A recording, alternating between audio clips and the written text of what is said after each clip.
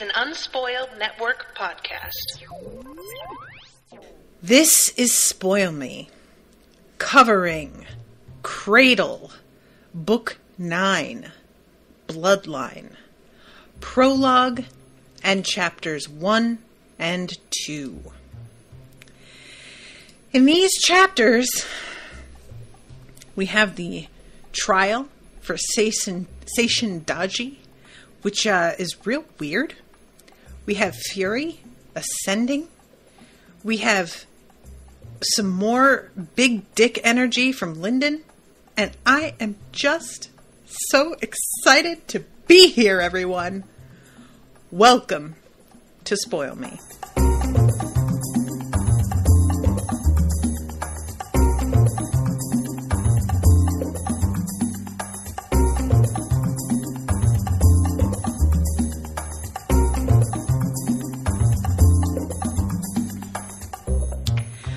Welcome to the show, everyone. I am Natasha. Thank you very much to Andy for commissioning the entire book yet again.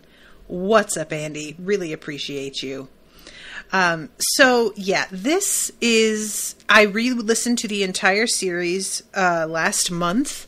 I really thought that I'd given myself enough time to re-listen to the series and then come back on the, new book. The timing would work out. But as per usual, I absolutely tore through them. So I just started to re-listen to Winter Steel one more time. And I'm about 2/3 of the way through it again. And this morning I read Bloodline's first 2 chapters and prologue. And then started to do my chores. And then I put on the audiobook of the first 2 chapters and prologue. And re-listened to it all over again. Because I need it. Inject it into my veins. I want it now, all of it. I am so mad that I had to stop at the end of chapter 2, you guys. You don't even know how hard this is. It's so hard. Okay. So, let's start with the prologue. Suriel is back! Suriel, I'm sorry. You got some fucking work cut out for you. So, the whole thing that has been happening with the Abidan has been slowly ramping up over the course of the books.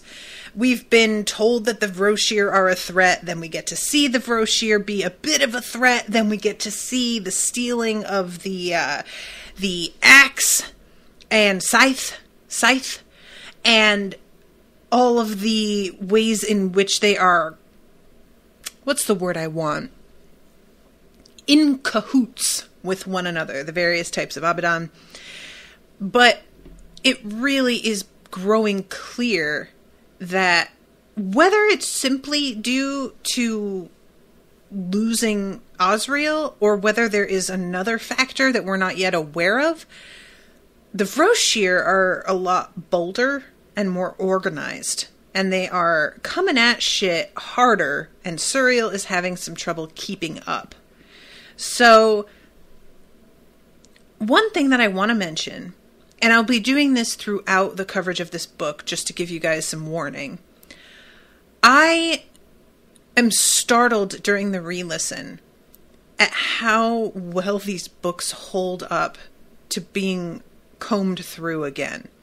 And that always, for me, is the marker of something being well done, is how much does it withstand the kind of analysis that a reread or rewatch would bring. Now that you know what's coming, does that weaken the stories a little bit? Does it open up plot holes that should have caught your attention before? And I will say that for me, first of all, there is so much setup in the first couple of books that doesn't even begin to pay off until book 6, that I am truly impressed at Will White's patience in that regard. But as far as the Abidan, it's really interesting to reread because we know more about what's going on with them now The Abidan, I found those pieces of the story so overwhelmingly alien and strange and full of terminology and rules that I didn't understand, that for the most part, and I think this is evident if you listen to those episodes again, I kind of skated over it because I was just letting those pieces of plot wash over me without really trying too hard to actually understand, because I had a sort of feeling that like I would begin to understand when I was able to understand, and that this author was more interested in telling me what was happening than he was like holding my hand and leading me through exactly how everything worked. Now, I know that I have recommended this book to pretty much everybody, or this book series, and I know that for some people, everything going on with the Abidan is a little bit too much, and they are feeling frustrated by the fact that they don't get it. And so I know of at least one person who kind of gave up because they felt like they just didn't understand. And I get that, I really do. But going back and rereading with the context of the rest of the books and understanding the role of the Abidan, the way that other people see the Abidan, the variety that there is, because like there's a temptation, of course, to think of all of the Abidan as being like Suriel.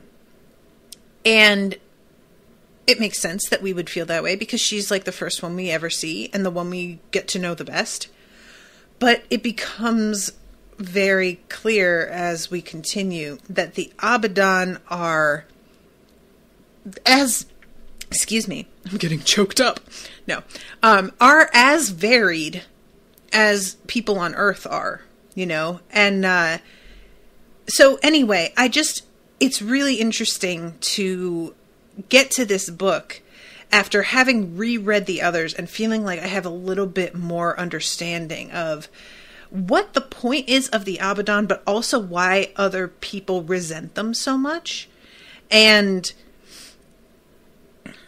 it sort of feels almost like they have a sort of like ACAB mentality, like regular human beings in Cradle, regarding the Abidan, except that we know that Suriel genuinely is trying her best to like make things fair and preserve life, and you know, so there are clearly some, I mean, we have, what is the name of the Abidan that comes down and presents them all with the arrow as the prize, because he is one that just has this like attitude problem. He is really smug and extremely like condescending.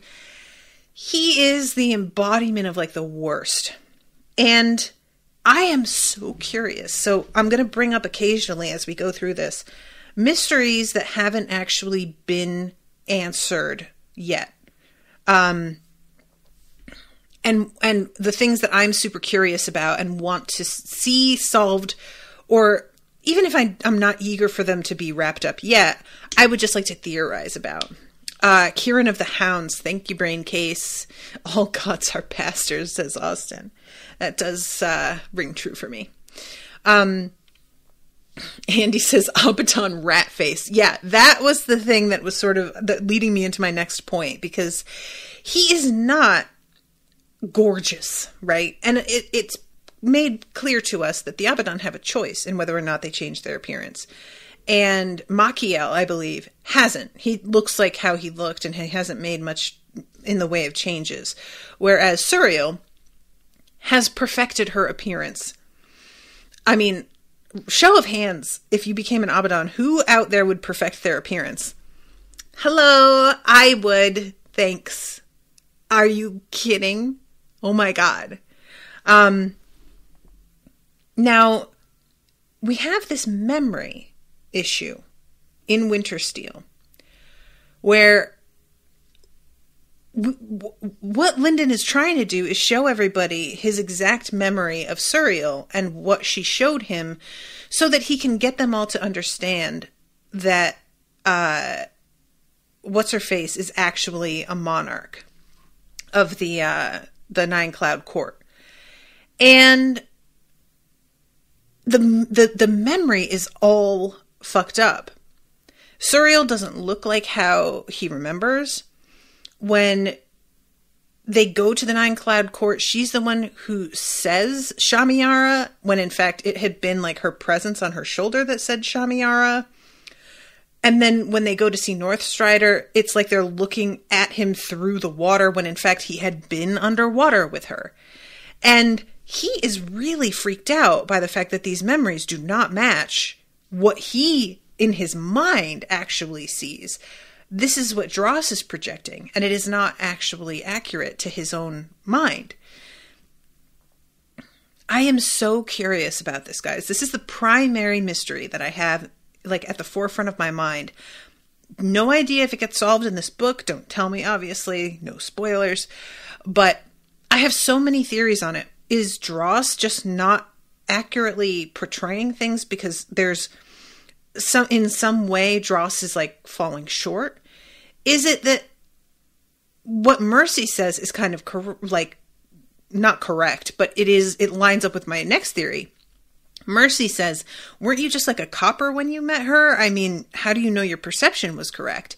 And he wasn't even a copper. He was still unsouled. And so maybe what he saw of Suriel wasn't actually what she looked like, or maybe it felt like he was underwater when he wasn't. I don't think that is it either, though. That doesn't really work for me. So then I was like, is it the fact that everything is beginning to ramp up? This whole opening of this book, the prologue, is Suriel getting overwhelmed by the forces of the Vroshir fucking with the Way. Can that affect Lyndon's memories of her? Like, I don't see why that would be so, or why it would only apparently show when Dross does something, but not within Lyndon's own mind. There are a lot of possibilities here. I even thought maybe because Dross has been in contact with Northstrider at that point. Is it possible that Dross is like being influenced perhaps by the training that he got from Northstrider has interfered with his portrayal of the memory? Like, I don't know. But anyway, so that is something that is on my mind. And I don't believe that Suriel showed up at all in Wintersteel. I think that was one of the bloopers, is that she's asking at the end what she did wrong to not be in the book at all. So I was actually pretty pleased to see her in this prologue, because I was sort of wondering what was going on. Let's see. Austin says, my read at the time is that this is the Way getting affected. Yeah, but it just, again, how? Laura says, I figured it was one of the limits on how the Abidan can interfere. She's only allowed certain actions to affect worlds, so maybe it's a security measure. Maybe, but I don't really know what that accomplishes, because she's still saying the words within the memory that she said to Lyndon. So it's the same, like, message. So that doesn't seem to, unless I'm misunderstanding what the security would be concerned with. Andy says, my take was the altered memory was an Abidan security measure because memories can be read and she doesn't want unascended people to learn Abidan tech. But what about Abidan tech is being concealed there? I don't really know. Well, anyway, continue your conversation in the chat and I will come back to you if I get the chance, guys. So, all right, let me continue on here. She is watching a planet that is basically like under siege. And shit is really popping off badly here. It says, Abidan attacked to seize the ship's lances of blue as they drew on the Way to reinforce their attacks with absolute authority. But it was too late. Millions had died in the planetary barrage, and the iteration's relationship to the Way was weak. So she comes in, and she reverts the world towards order. A dozen Abidan blinked back to life from where they had been struck down. 100 others found their armor repaired, their minds restored, their weapons returned. The charred planet blossomed to blue and green once again, the dead population finding themselves whole and alive. Commandment's relation to the Way strengthened again. So the Abidan attacks punched through Vroshir defenses. So that's the name of this this iteration, commandment, which is pretty wild. I really want to know how Will White decides on those. And at this point, she jumps over to another iteration because they are also under attack, Jester. And she can sense this feeling of exultation and relief whenever she turns up after they have been calling for help. But which, like, I'm sure must be satisfying and reassuring in its way. But there's also a sort of like regret and sadness to it because she feels their relief, but she knows that it's not exactly well placed. So she goes up against the Silver Lords, platinum crowned men and women coordinating a barrage of attacks against Jester's primary planet. Positioned in orbit all around the globe, they unleash a synchronized bombardment, each attack entirely different from the others. One, a storm of razor-sharp rose petals to scour a continent. Another sang a song that drifted all through that reality, eating away at opposing workings, which is dope. Yet a third summoned titanic spires of dense metal, hurling them into the planet. So she shows up, and as soon as she does, they begin to back up. And she acknowledges that this is not because they are afraid, it is because they know better. Two different things. And she begins to feel like she is stretched to her absolute limit. The instant she released her attention from commandment, the Vroshir ships would reopen gateways to the void and escape with the captured population. But if she took an ounce of focus from Jester, the Silver Lords would crack the barrier like an egg. So what she decides to do is tell all of the Abidan that are on commandment to allow the Vroshir to get away, basically, and protect the people that are still remaining on the planet. She has to cut her losses.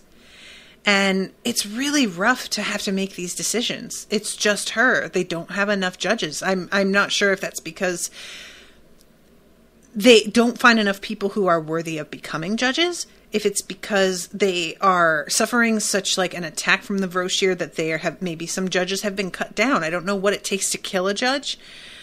Perhaps it is just because the Vroshir, like I said, seem to be ramping up and better organized, that they didn't ever need this many judges before. But regardless, shit is going left really badly, and she just is feeling the strain of it, obviously. And we hear that there is a saying among the judges, quote, "There are always more Silver Lords." So evidently the Silver Lords are nothing to fuck with. And they're going to be out here. I am seeing the Silver Lords in my head, because that's my brain sort of tries to organize things. And I'm seeing the major figures that are like in heaven, for lack of a better description, in two different camps. And we've got the Abidan, and then judges are like a subsection of Abidan. And then we have the Vroshir, and the Silver Lords are a subsection of the Vroshir, if I'm not mistaken, right? Like, they are working with Vroshir. So she manages to stop them, get them to leave. But it says, from their perspective, she had just won 2 great victories, but she knew better. In her head, a distress call from a far-off world went silent. There was no longer anyone left to cry out. That's a gut punch, man. That really is. Like, I feel like this sort of reminded me a little bit of the discussion that Lyndon has with Charity about why Malice doesn't just step in regarding the Titan. Because Malice, as Charity says, lost a bunch of territories last time that she interfered. Yes, she stopped the Bleeding Phoenix, but she suffered a lot of losses and many people died, and there's like some sense that maybe it wasn't actually worth it. And that's sort of the responsibility that, like, it's you know, on a much smaller scale, but it feels like what Malice is trying to do in terms of balancing entire populations and the fate of all of these people is similar to Suriel, you know? So yeah, there is just, sorry guys, there is so much chit chat in the chat right now that I'm not able to keep up with all of it. Laura says she could just be anyone if others see the memory. She could just be a monarch from their world. Only the holder of the memory can see her presence and her actual physical attributes. So I get, like, okay, so Braincase says the memories were edited. Shaliala was there instead of her daughter, and it talked about Northstrider in past tense, implying he was dead, making sure no one could get any secrets out of Lyndon's brain. See, my issue here, though, is that this isn't being taken. This is being presented by Lyndon. And he can freely talk about these things, whether or not it's shown in his memories. So I don't really understand what it accomplishes. Because, you know, he doesn't actually get to show them the correct memory. But then it's immediately followed up by Ethan, who's like, yeah, I pretty much had a guess that it was Shamiala, actually. And it turns out that a bunch of other people are already aware that it was Shamiala, and Northstrider is out here literally judging this contest. We all know he's alive, so what's the point now? It just feels like if they were security measures, they should be more adaptable to knowing that shit's, like, already out and common knowledge at this point, and the Abidan aren't even, like, a secret. You know, everybody knows about the Abidan. There's one visiting. So it's just, all of it is sort of weird to me, that it feels like, what is the saying? Closing the barn door after the cows get out kind of thing. It's just sort of, why gaslight Lyndon when it's not actually accomplishing anything in any way? Everybody listening to Lyndon believes his version of his memories anyway. And this also leads me to wonder about, because we have this whole thing with Ethan, and he has a marble that he inherited, obviously, because he's like perhaps a descendant of Osriel is like the suggestion. And he is able to show all of them this memory from Osriel. It's not even a memory. It's like a presentation, for lack of a better word. It's like Osriel left behind a TED Talk or something. And is that totally accurate then? Or is there something buried in there? Or is it different than what it looks like? Did Lyndon and Yaren experience the same version of it that Ethan did? It just makes me feel like I can't trust anything about this now, you know? I'm assuming that it's accurate because that was meant to be, meant to be seen by people. It was put there specifically to convey information versus a memory which is meant for that one human being. But I don't know.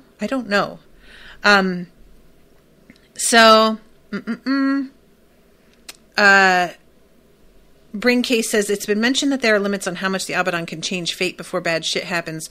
By keeping the memories and secret info contained, it would limit the butterfly effect. Andy says, I think the memories were fixed. They didn't change according to what people knew or didn't know. Well, that's a bad system. That's a bad security system then. It's just not good. I'm just going to say it. What's the point? You're just making Lyndon feel like he's going crazy, and it's just not doing anything. Anyway, so if that's what it is, I think it's silly. There, I said it. That if that turns out to be indeed all it is that it's a security measure, I'm going to have a bit of a problem with it because it doesn't matter. By the time Lyndon is able to show his memories to people and has Dross to do this for him, it's not really like gonna be any help, and I don't know. I just don't like it. Maybe if we find out that there was something else that could have gone wrong, but I just don't really see what the difference would have been. Anyway, okay. So we're going to go to chapter 1, and Mercy trying to baby Pride, who has no interest in her horseshit. Pride is practically completely healed, physically, at least. And the thing is, Mercy is really the only character that has shared in her POVs the trauma she experienced from certain injuries, which I think is really interesting. It makes sense because of who Mercy is and how sensitive she is. But, you know, we have Lyndon and Yaren, and they have suffered all kinds of injuries. Lyndon has literally lost an arm. Like, they have gone through some shit. And yet, the only real trauma that we see Lyndon struggling to cope with, it winds up sort of going away eventually, is he begins to get a little claustrophobic in a few of the books because he keeps being fucking locked up by people who want to do shit with him. Other than that, he is able to move forward regardless of his injuries and what he has experienced. But it's Mercy who, during the Uncrowned tournament, she's really like wondering whether or not the protection granted by Northstrider also heals the mental trauma from certain attacks. And it turns out that she really had a hard time after she was burned by... Was it Safara that burned her? It was, right? Safara burned her when they were outside of Ghostwater. And she really had a difficult time with that. And she was relieved during the fight when she winds up back in her little, like, you know, preview room, that a lot of the mental trauma of that attack is eased by Northstrider's healing protection. So it's not just a physical thing. He is also helping protect their minds. And here, Pride is like arguing with her about the fact that he doesn't need to be babied. And it's clear physically that he is back to normal, essentially. She even kind of admits that to herself. But she says, Charity told you to rest. Not to strain myself, Pride corrected. Straining myself is fighting two overlords at once. His voice caught on that sentence, darker emotion bleeding through. Charity had emphasized that while his physical and spiritual wounds were gone, the mental and emotional consequences were difficult to determine. Coming from the Sage of the Silver Heart, that warning had sounded dire indeed. I am dying to know what this looks like. Because look, Pride is on our side and all, but Pride sucks. Like, you know, the one thing that he did that I was like, all right, you're winning me over a little, is giving Lyndon the diamond veins. Other than that, Pride just can kick rocks. Like, he's just such a total asshole. So I'm hopeful that maybe the trauma of these two overlords nearly crushing him in the palm of their hand like a ripe fruit will instill some humility in him and some understanding that he doesn't need to come at everything the way he does. He's so aggro, and for like no reason.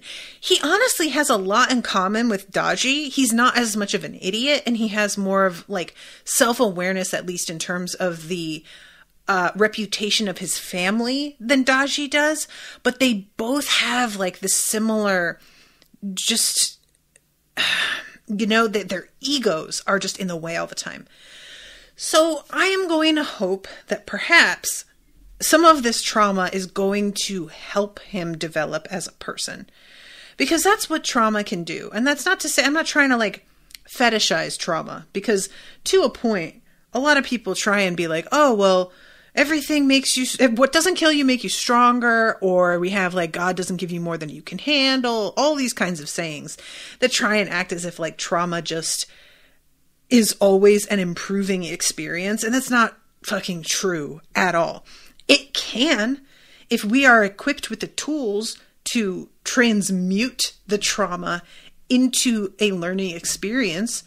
And if we are, have a capacity remaining emotionally to do that.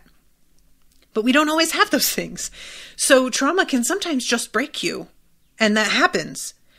And that's not a sign of weakness. It's simply a sign that you are not afforded the tools that other people were, you know? So, let's see. Ayantu says there was also that time when he gave him the crown in one of the rounds. True, Ayantu. And this is what I mean about Pride, like keeping his family's reputation in mind. Pride is pretty practical, honestly. It's just that he has such a fucking attitude problem all the time. Evil says, Lyndon and Pride disagree about how to do things, but Pride is rarely wrong. I'm not going to agree with you on that. Pride has made, rereading, Pride made a couple of real bad calls. So, no, that's not true at all. Andy says, Pride is a good guy who makes sure to rub everyone the wrong way. Yeah, and I really wish, the one thing that I'm a little bummed that we don't get to see is Pride's reaction to Lyndon moving in with Yaren, because he has been so certain this whole time that Lyndon's doing everything to try and impress Mercy because he wants to marry her. And I just really want to know what Pride thought when he realized that it's Lyndon and Yaren, actually, not Mercy. She's, I wonder if there was anything that he rethought, or if it's not changed anything at all. Maybe it hasn't. So anyway, this is when Fury turns up screaming because he still isn't used to spatial travel the way that Charity does it. I could not stop laughing. I'm so sad that Fury has ascended, and I know that we'll probably still see him again, but he is one of my very favorites, and I was laughing so hard at the idea of him just appearing screaming his head off, especially considering that his screams, and he claps his hands at one point, all inflict pain on people around him because he's a monarch now and his power is just ridiculous and he has no fucking concept of it. Later on, him and Yaren do a high five with power in their hands, and somebody collapses on the side of the room because they're not as advanced as everybody else. Can we just take a minute, guys, to just be considerate of our surroundings? Don't do that. Come on. Rude. I'm just saying. I understand. Enjoy your power, yada, yada, yada. Enjoy your power in a place where there are people who can handle it exclusively, and not in this room where somebody is going to faint. Just, So, yeah, right. Ayantu says, I want to know why Mercy was being so opaque about the whole thing when she could have said we're just friends. I noticed that too, Ayantu, and I wasn't sure about that myself, because there's that point where she's with Pride and he starts to say, if you want to marry into the family, and she covers his mouth and goes, ha ha ha, good one. And it's very awkward, and Lyndon is still not catching on to what the implication is here. And I also was why doesn't she just tell him? And I don't know. Is it because she thinks that he won't believe that she knows Lyndon enough? Maybe she will say that's not what's going on, and he'll be you don't understand. Of course that's what he's after. He might just not believe her, but we don't actually see her attempt to tell him at all, which makes me wonder, does she have perhaps a little thing for Lyndon, or she was just leaving the door open? But she's very encouraging of him and Yaren together, so I don't think so. Anyway, so this moment with Fury, he tells them that they have captured Seishen Daji, and Mercy has to sit in judgment of him. And I swear to God, you guys, I ended the last book, and my fiance Owen, we were talking about it, and he was like, what the hell happened to Daji? We don't see anything happen with him, do we? And I was like, no, we don't. We don't. You're right. I guess that's the next book. And he was like, well, I just want you to know, I don't like it. And I was like, okay, fair. But I am delighted that we just start this book off with this right away. So Uncle Fury also, at this point, tells Mercy and Pride that he is going to be ascending. And it's really wild because he just drops this on them, and he's about to do it that evening. He tells them that he doesn't really have a choice. This was always part of the plan. And he says something about how having any more monarchs in Cradle can be a bit of a problem, especially now. And Pride asks, what does that mean? Mother will explain it to you. Fury's shoulders slumped and he gave a great heavy sigh. I wish I could, but I don't want to fight with her before I leave. Don't worry too much, though. It won't be too long before you join me yourself. And he says this to Pride, and Mercy is aware that because she's supposed to take her mother's place as head of the family, she's not going to be able to ascend. She's going to spend the rest of her time in Cradle. And she feels sad about it, even though she likes it there. And I understand that. It's just sort of, you want the choice. You know, it's not even about the fact that you would prefer to do the other thing. It's just that there's been an option completely closed off to you, and not by your own choice, just by expectations of other people, which that's never a good feeling. And honestly, it's not that I don't think Mercy will be a good head of the family, but I do wish that she were being given more options. It's just nobody out there can come close, you know, like, so it makes sense. So this is when Pride asks if his mother came to visit at all.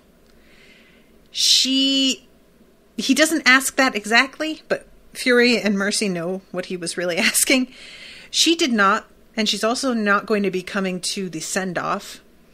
And Mercy has a few, thoughts about this later on, where she really is just kind of like, wow, that is cold-blooded. He's literally leaving almost as if he has died, and she isn't seeing him or doing it. And she tries to give her mom the benefit of the doubt, but she really doesn't have a lot of hope that this is going to be, that her mother actually is doing anything to indicate that she cares. And I'm really curious about that, because I don't, a lot of us don't have a good idea of what the deal is with monarchs and their abilities to communicate and the ways that they handle things and their contact with the Abidan on a regular basis. So, for all we know, for Malice, this isn't even that big a deal. But, Mercy is just, she struggles with her mother's withholding attitude, which she would. So, Fury vanishes here. Her and Pride snark at each other again a little bit. And then we go to Lyndon, and he is with Yaren, and they are in their cloud ship trying to leave the city. And the Nine Cloud Soul is just like, look, I get it, but we can't. There's a lot going on. We don't have enough people to provide you with a portal. We can't let you out of here with the cloud ship. Shit is on lock right now. And Lyndon is getting very impatient because, reminder, what's going on now with the Titan is literally the whole point of why he's been doing anything for the whole book, all of the books. That's what he has been getting ready to do, is fight the fucking Titan. At least help his people. Fight the Titan might be a little bit of a overblown, inaccurate statement, but you get it. And, so I'm going to read this here.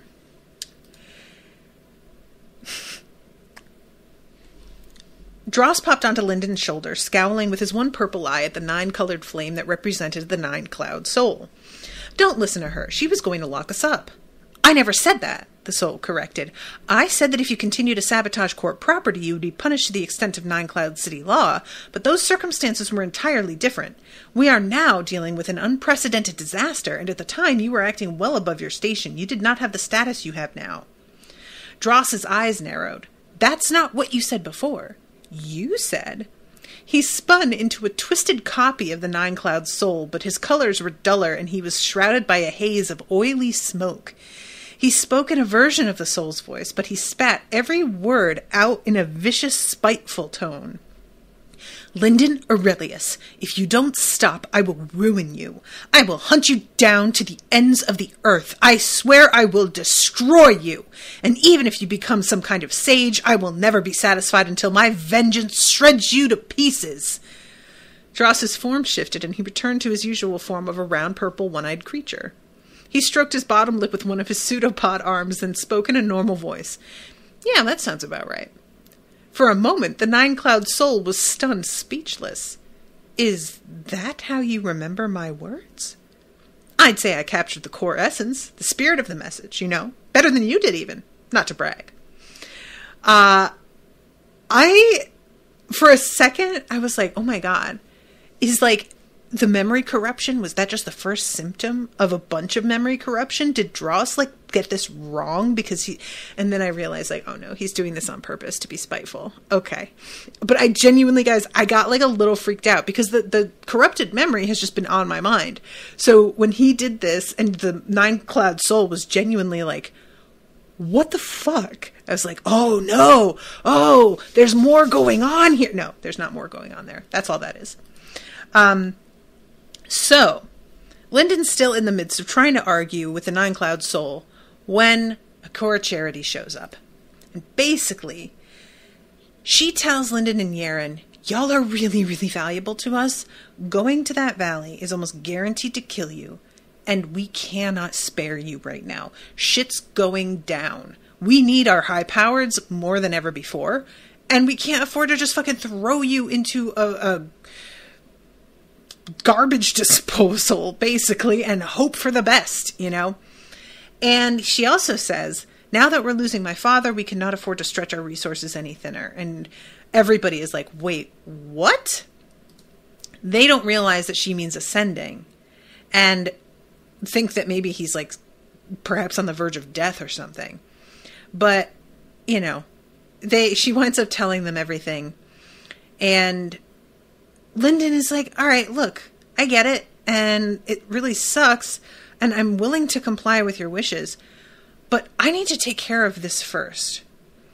And here we get our first glimpse of Lyndon finally really taking advantage of his position in a way that it has always previously felt as if he is sort of forced into doing it by the people around him. But this felt like a real bit of agency from him that we haven't seen often. So she says, there are reasons we don't enter that territory. And he finally just makes eye contact and asks, what are the reasons? And they just stare each other down for a second before she finally caves and answers the question. I loved this, that he's just so you can tell me? Because there's no reason to, I'm not a kid, okay? And you're over here telling me I'm valuable? I must be valuable enough to fucking tell the truth. So how about you do us all a favor? Amen, London. And then, Yaren begins to, as she's listening to Charity's explanation of the way that power is affected in this area, she begins to realize that's what happened to her master. It's clear that Yaren didn't actually realize the extent of what was happening to her master. And re-listening to the whole Adama POV opening from Wintersteel, is it? I was really excited about, first of all, when we first went through it, I loved getting to see his perspective at all, because I was just willing to sort of let it go that a sage was defeated and just figured, okay, this author didn't realize just how high-powered he was going to have sages be when he wrote it. And that might still be true, but if it is, he retconned the hell out of it. A+, stands up to scrutiny, it's fine. And also, it gives us a great look at Adama and how incautious he was. And he had such power that his lack of caution paid off most of the time. He was able to get away with it because he was so strong that he almost always came out on top, even if there was a close call. In the end, he didn't really have anything to worry about. But you really get to see in that section just how much he overestimated himself and underestimated not only the effects of the valley on him, but the effects of the poisons and everything that the Cloud School, what are they called? Heaven's Glory, that they were feeding him. He was so eager to keep up this certain appearance of strength that he quickly lost track of how much actual strength he was losing. And it's just really fascinating to see the difference between how he's handling it and how Orthos is handling it. You know, I am just hoping so hard that we get reunited with Orthos this book. Fingers crossed. I am assuming that's going to happen. I cannot wait. I miss Orthos so much. I really, really do. So, yeah, like I said, this is when Yaren realizes what that means. And, sorry, I lost my spot in the book here. Yeah, here it is. Let's see.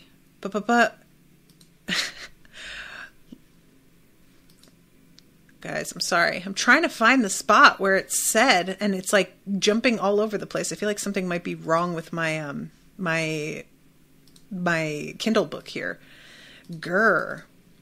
But yeah, anyway, Lyndon had not taken it. He had not really like processed the significance of what Charity is telling him about the valley in conjunction with what Yaren went through. So it's not until Yaren is like, can you explain that again, that he realizes exactly what it is that Yaren has latched onto. And I really appreciated him saying that. It felt like a slap in the face when he realized, because this is part of the feeling of him and Yaren being so completely solidly allied that everything that happens to her feels like it's happening to him too, in a way. I really appreciate it. Lyndon, you're a good partner, buddy. I'm just saying. So, Lyndon says there are people living in that field. Surely they're entitled to the protection of the Akura clan, or at least the Black Flame Empire. I don't wish to speak ill of your homeland, Charity said, but we only allow them to remain because they aren't worth our time. They're like fleas living in an armory. We could sweep them out, but why bother? Lyndon felt a little guilty that he found Charity's perspective reasonable. God damn, Lyndon. Oof. Like, I get it, but also like, ugh, yikes. So here's when he really just begins to swing his dick around, because he's asking, haven't we done enough? And she begins to interrupt, and he says, apologies, but I wasn't finished. And I was like, ooh, that is beautiful. There is nothing like calling somebody out on interrupting you. And I admit I can be an interrupter. I'm sorry, I don't mean to. I really don't. I definitely do it though. I'm just a talker, you know, and it's like hard to hold back. And I loved this moment, and I loved that Charity, like, you can sense her frustration and her trying to sort of like test him a little bit, but she also recognizes that he's in the right on this, and I am just, oh, I love it. I love it. So eventually she says that she will beg them, and she bows at the waist and says, please do not go yourselves. There is too much that may go wrong, and humanity will be worse off for your deaths. Please stay here. This is when Mercy turns up and begs Charity to not hurt them. And eventually, Charity has this moment where she seems to be sort of like staring out, and Lyndon's not sure what's going on in her head, if she's communicating with somebody or what. But she comes back to herself and tells him that he can get 24 passenger cloud ships with a maximum capacity of 6,000 apiece, which I had thought the valley was much smaller than that. So I thought this would be plenty. I don't know. But basically she's offering him a great deal of support, but there's a lot of sort of restrictions because of the power drain in that area, so that these cloud ships can't actually get into the valley. They have to be left at the border, and the people have to be sort of shepherded over there. And that if things begin to go badly, then they are going to be under orders to take off, even if the cloud ship is totally empty. There are all of these different, like, you know, these different restrictions. And she thinks, as she's presenting this, that it's going to be enough that Lyndon turns down her help. And Lyndon's like, are you kidding? This is like more than I could ever have dreamed of. Of course I'll take this help. So that is the agreement that they come to. And I am extremely interested to see how this goes. Like, this is a rescue mission that could take the entire book, and I'm fine with it. Honestly, I'm fine with it. Like, there's so much that can happen within all of that, you know? So then we go to chapter 2. And everybody is telling me there's about 1 million people in Sacred Valley. That's way more than I thought. Okay, shit. Well, they will definitely have to take multiple trips then. Good luck. So probably a lot of people aren't even going to want to leave. Like, that's the tough thing with shit like that. People don't do what's best for them, and they think they're being smart. Get your vaccinations, everybody. Chapter 2.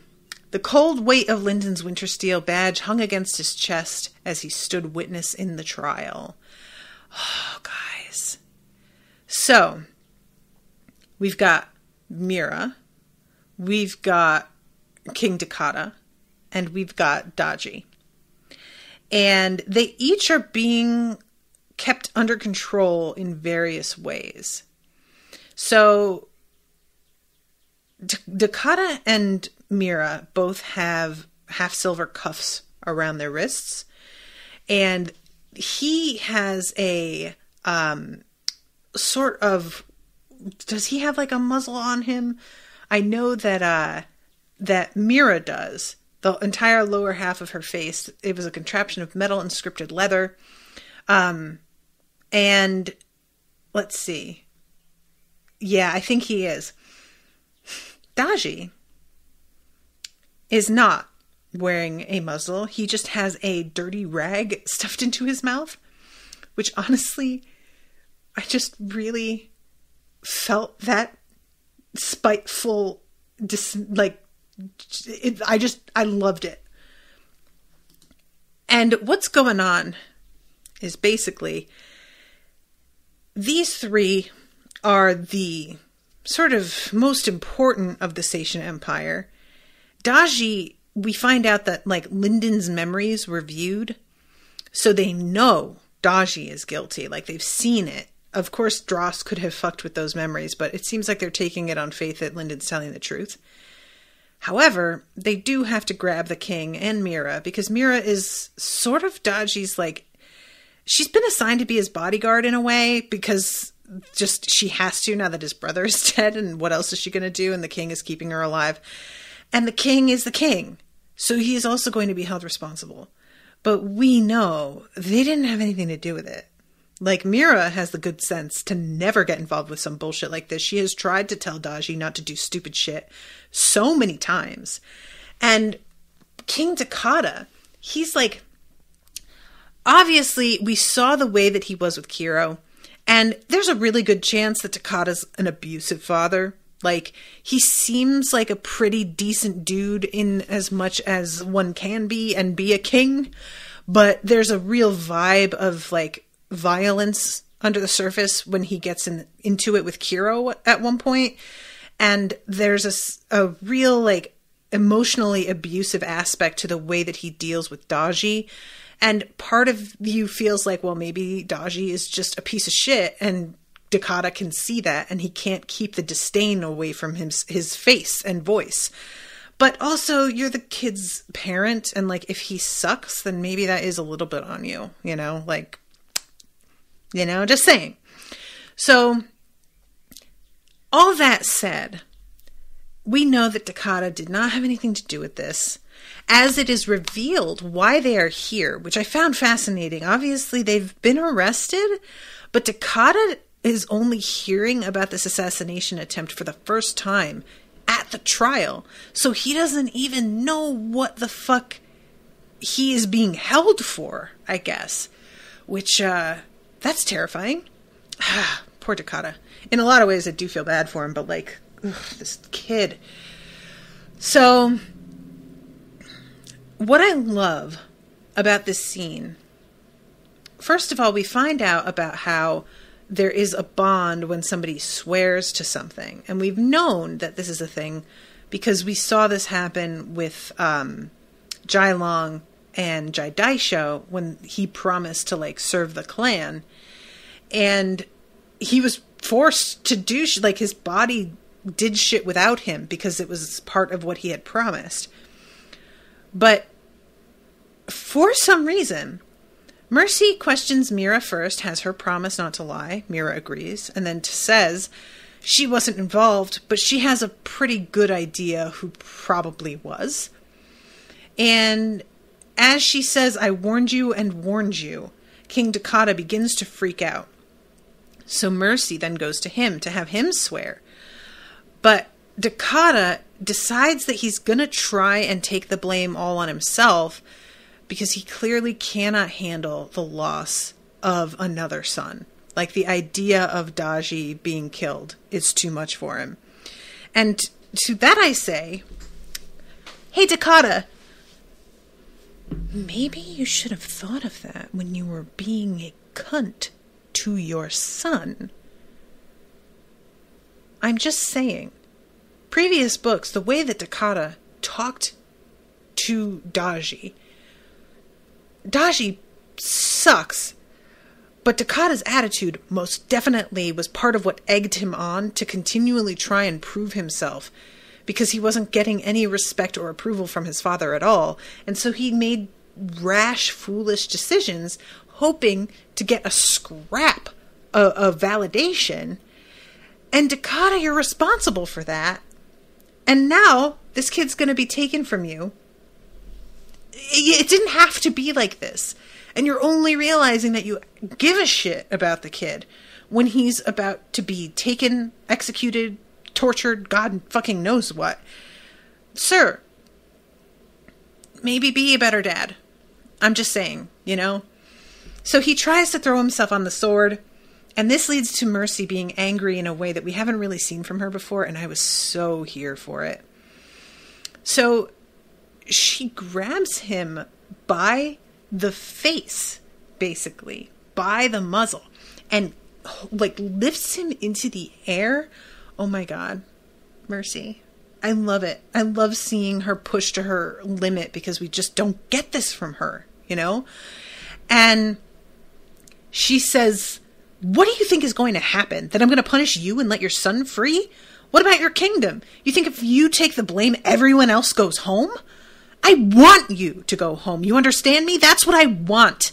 I am not here for anyone who doesn't deserve it. Not even you. Mercy. I love you so much, girl. I really do. So, then she questions Daji. And this bitch swears to tell the truth. And then he just lies. And I can't tell what's going on. Lyndon asks Dross how this is possible. And Dross has to assume that it's because of what's-his-face's interference, Reagan Shen. And maybe Daji is so deluded about his own motivations that he can almost make himself believe a thing. Like, you know, the way that people can sort of get around a lie detector test? I'm wondering if that's it. You know, if he gets himself to, like, believe his own bullshit, can he actually basically lie and get away with that? I don't know. It's wild to me, and I really hated the fact that he was able to. So Daji gradually gets more confident and just asserts that this was really about him and Lyndon and their issues with one another. There was like a private rivalry. And Mercy's like, oh, okay. If that's how you want to play this, I don't think that's a good play. But you know what? Okay, yeah, sure. Private rivalry. I guess you two will have to fight now. And poor Dakota realizes before Daji does what the fuck is going on and starts to, again, freak out because he's just like, this guy is going to absolutely flatten this kid. Are you kidding me? And he's not wrong. Daji, once he realizes what the fuck is up, begins to be like, oh, well, I don't need to fight him. What do you mean? Too late. And we get, like, the most humiliating fight of this entire series. It's truly, from start to finish, so embarrassing for Daji. So first of all, we've got Mercy being like, well, we don't have, like, your armor was damaged and we don't have weapons for you. And Lyndon's like, oh, weapons? Do you need some weapons? I might have something for you. And opens up his fucking void key and takes out Daji's swords. And it's like, how about these, bitch? And then Daji attacks Lyndon, and Lyndon just uses his, like, dome and cuts off all of the, like, techniques and everything. Grabs him by the ankle and just keeps wailing him into the floor. And every time that Daji tries to gather the Madra and to start a technique, Lyndon drains it out of him and then vents it back at him. Just so embarrassing. And Mercy is like, don't you want to arm yourself, Lyndon? And Lyndon's like, I'm exactly as armed as I need to be. Listen, I keep talking about Lyndon's big dick energy. I'm going to keep talking about, like, just get used to that, everybody, because that's what we're here for, right? This is the fun. Getting to see Lyndon stand there with his arms crossed, looking at this fucking weasel, being like, I don't need a weapon. I got my hands. Bitch. Oh, it's so good. It's so good. I'm as armed as I need to be. So it ends after he smashes this kid into the floor. Lyndon knelt beside him, speaking quietly. I tried to leave you alone. I know this was just you. Mira and your father, they're smarter than this. I don't think a monarch would have approached them. Am I right? You deserve to die. You know that. But they don't, do they?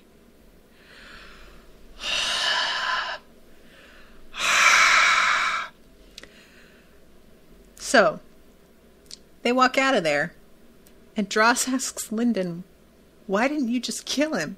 As they watch Daji be dragged away. And Lyndon says, my name isn't Mercy. Honestly, that line could have been incredibly corny. I think it's not because it's in his head. It's not said aloud. And that makes it so much more badass. That there's no, like, he's not posturing for anybody. He's literally just thinking that to himself. You know? Ugh. So I'm over time. But I've talked a lot about what happens here anyway. Because we go then to the Ascension party.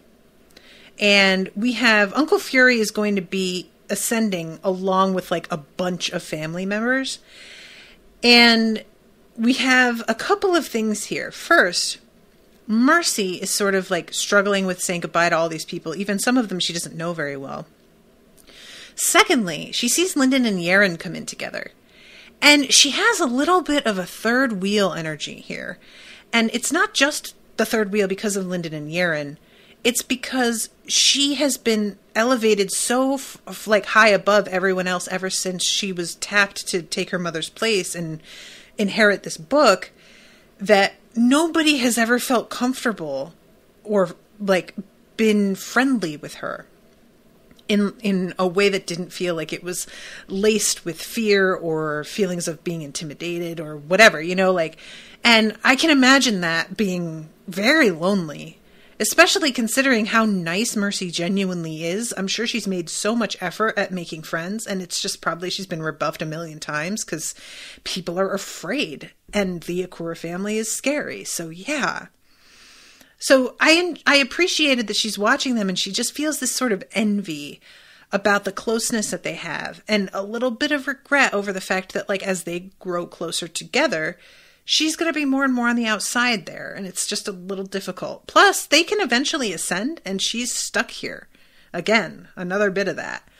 And she has a moment with Lyndon where everybody's being super friendly to him, and he's like, well, he says, I was worried that they were going to use me to get closer to Yaren, get revenge, they were going to blackmail me, and she's like, what? Why would you think that? And he has to be like, because they've literally done all of that. She has to step back and be like, oh, shit. Yeah, I keep forgetting. My family is trash. You're right. You're right. I know you're right. But yeah, I appreciated this scene a lot. And I always like being inside Mercy's POV because we get very little of her, really. And I find her a bit more of a mystery than everybody else. And then we have the moment where Lyndon is given thanks by Grace's family for avenging her, and they pay him. And it's like, you know, it's not as horrifying as I thought at first because they're going to ascend, so they won't need money anymore. So they're giving him their savings because, like, you literally can't take it with you. But, or I'm assuming they don't need money. I don't know how it works up there. Hopefully capitalism isn't a thing in heaven. Jesus Christ. But the scene is just so sad, you guys. You know, Grace had so much potential. I really appreciate us knowing that as readers, like, and that Lyndon, like, takes this payment from them out of respect. You know, there's definitely a sense that he wouldn't do this, but he understands that this is their way of grieving in a way. And he's, like, trying to be as respectful of that as he can. And then we have Fury telling everybody, I know I'm supposed to act like I'm really sad, but I'm actually super excited to go. And he says, later, everybody, is like the last thing he says before he opens this portal.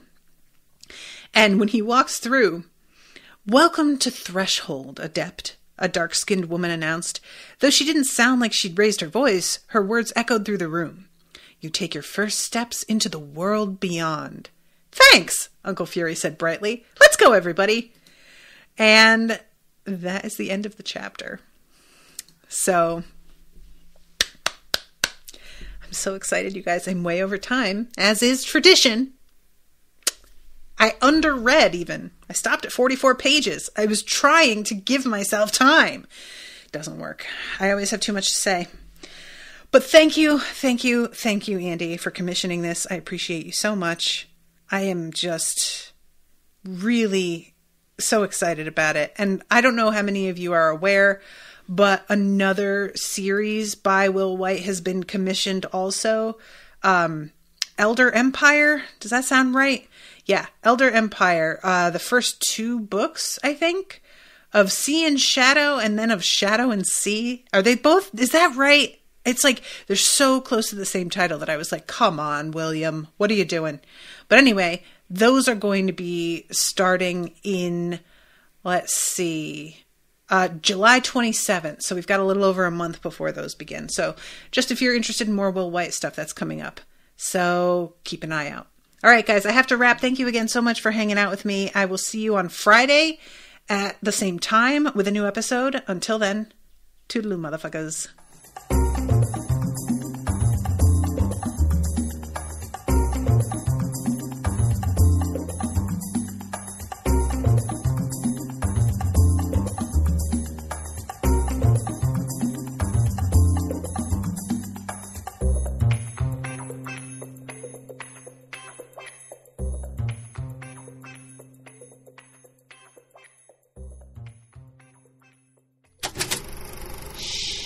That was an Unspoiled Network podcast.